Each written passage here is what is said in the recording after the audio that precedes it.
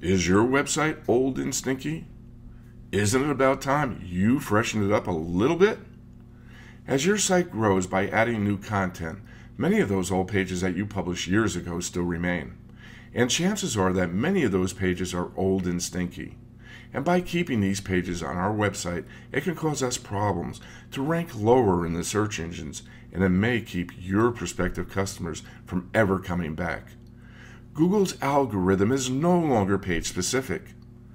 This means that Google crawls much deeper into your website, and it ranks it based upon the context and the freshness of the content. If Google determines that your site has irrelevant, stinky old content, you may end up on page 100 of Google's index. However, if Google determines that the content on your site is fresh and relevant, you'll get a boost and perhaps even take over that coveted first place position. But more important than Google are your customers. Think about the last time you searched for an answer to a particular problem or concern, and you ended up on some page that was dated that didn't solve your problem. Didn't you feel frustrated? Hi, I'm Roy Ryer from the Search Engine Academy and SEO Training, SW.com, with a few SEO tips on how you can keep your content fresh for the search engines and your customers to ensure that they'll be coming back for more. Evaluate your current assets. This is a content inventory on one of my personal websites, radardetector.org. I admit, it was a bit time-consuming for our staff to compile the 200-some pages of this website, but it provides me with a complete snapshot of my site. By including information from Google Analytics, I can see what pages are working and what pages need some help. I can keep track of SEO concerns, identifying pages with incomplete or incorrect metadata.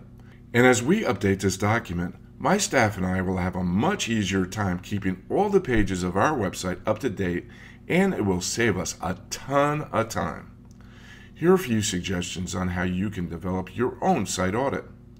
First, we use the Google document spreadsheet. This allows my staff and I to log in anytime and any place, and the data is updated in real time. Next, format your spreadsheet by first listing the URL of the page, the type of page it is, the title of the page, and perhaps even adding a column to include the meta description of the page.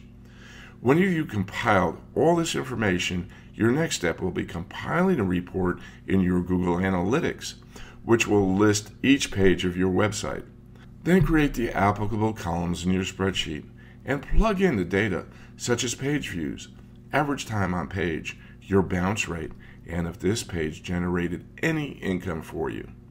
It's also a good idea to include a brief summary of what each page is all about, the date when the page was first created, a date when it should be revisited, the number of backlinks to the page, and who is responsible for updating the content of the page.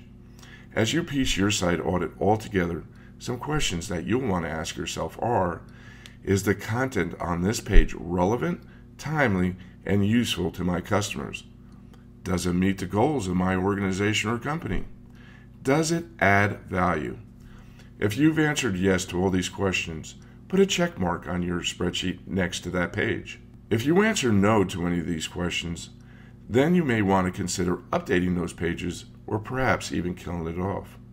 As a caution, if you do decide to kill it, do a 301 redirect and redirect that page to another page on your website. By doing this, you'll also redirect any links that you may have going to that page to the new page. Also, if by chance a customer has that page bookmarked, you'll be redirecting them to the new page with the fresher content.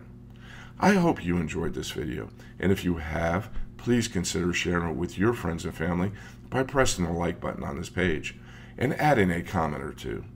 And if you'd like to check out some of our other free SEO tips, come and visit us on our website, SEOTrainingSW.com. This is Roy Ryer from SEOTrainingSW.com and the Search Engine Academy. Thank you for watching. You have a great day.